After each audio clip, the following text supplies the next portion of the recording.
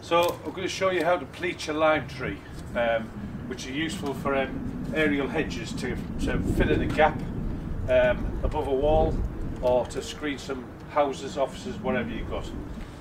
So the frame is just made out of bamboo canes wired together in a square shaped or a rectangular shape. You can have it wider, you can have it shorter, you can have it taller, whichever one you want. But it's basically a square frame and then put some cross braces on, and basically that's it. Right, so once you've made your frame, offer your tree and the frame up together. Try and get the frame up to the low part of the branches, and then wire your tree in.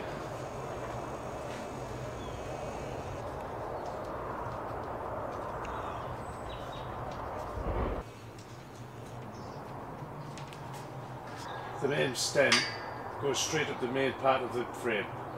Right, so we've tied the tilia onto the frame. We've used tilia because it's nice and pliable, the branches will bend nice and easy, and it's nice to prune as well.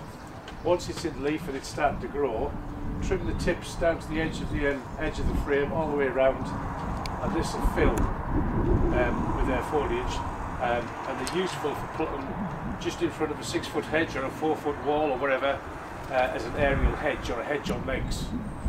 With every tree we always offer you root grow, which is a mycorrhizal fungi which you sprinkle over the roots, and it just helps the plants to establish as they grow.